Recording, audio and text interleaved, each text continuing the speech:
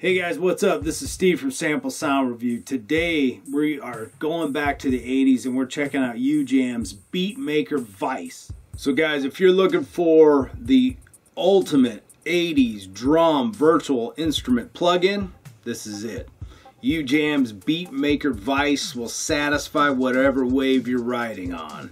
Whether you do synthwave, retrowave, future wave, retro pop, I don't know, anything that consists of that killer 80s drum sound and beats, you're gonna want this. You get 10 drum kits based on legendary drum machines. You get 12 mixes. You get 30 styles and 690 patterns.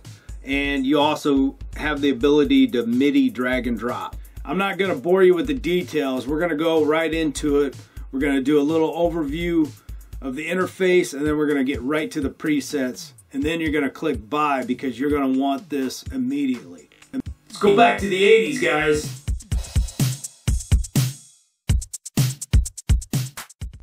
Okay guys, let's check out the interface real fast.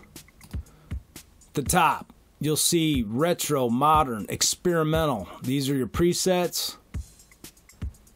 Now in the middle section here, you'll see at the left, you'll see your kits. These are your kits, okay? You got 10 kits to choose from. Core, Neon, Sting, blah, blah, blah.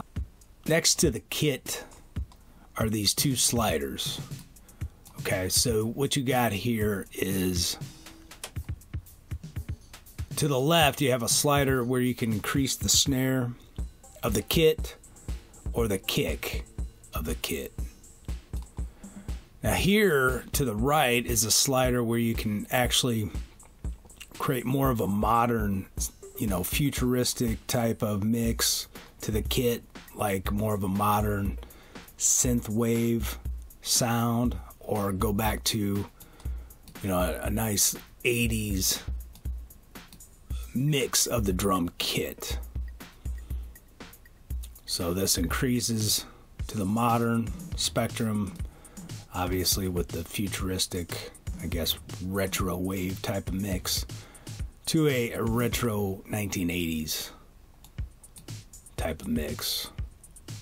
And if you go to the right, you'll see the actual mix settings, which you have a choice of 12 mixes. And you have elegant drive, drone, reflect, power, evanescence, I don't know what that is. Sway, echo, cyber, gigawatt, beam, arcade. Now you can't have a mix without gigawatt, which is cool. So to the left, you can increase the mix sound. So you can blend between a powerful mix to a more neutral sounding mix. The right, you can adjust the beat intensity. Now if we go down here to instruments, keys, you'll see snare 1, clap, it all starts on C1. You'll see bass drum, snare drum 2, accent.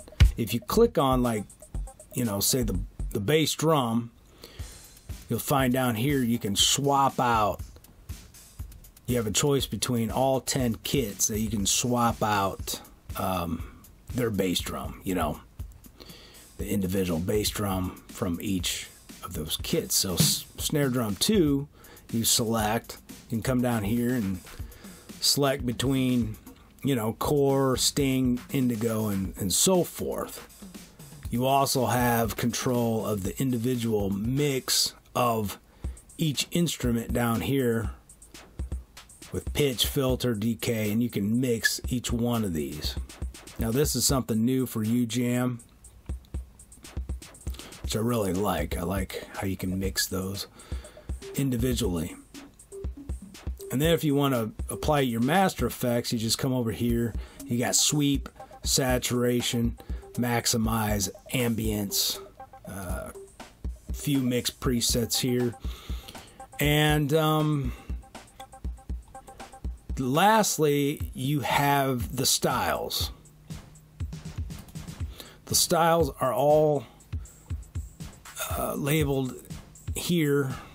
You got your title and you got your BPM. Now everything syncs to the DAW, so you don't have to worry about that.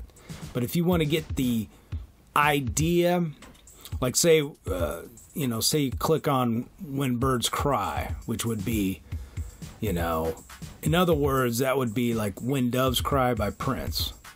So at 127, that's going to be the appropriate BPM of what that song, you know, tempo is. But you can change it to whatever you want. It's going to sync perfectly. And then, so these are all your styles, okay? Now, to lay down a song quickly, you have, starting on C3, you'll have your verses, and starting on C4, you'll have your choruses. And then you'll have, you know, specials, and then stop.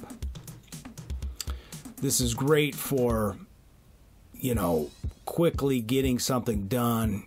They've got it all figured out for you. And then you have on your black keys, you'll have intros, fills, endings, breakdowns. And then the other part we'll go over is like latch mode, which is really cool. You have micro timing too, which I'm not going to go into a bunch of that, but I'm not really going to go into that, but there it is. Latch mode is awesome for, like, you could do this live, or like it continues the performance of the track. So let's say we got Birds Cry. Let me get the tempo. Let me set the tempo exactly how they have it, just so you understand what that sounds like. Okay, let's click that. So there's the tempo. Latch mode continues that performance in a kind of a loop mode, even though it's not a loop. But it'll give you a really cool way of, like, hey, let's check out a fill here in real time. You know, you can change these. Those are endings. Let's go with a breakdown. Fill. So that's really awesome. And these are specials. And then you got your stop button.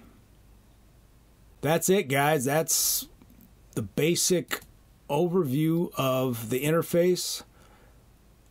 So stick with me and let's go through these awesome presets.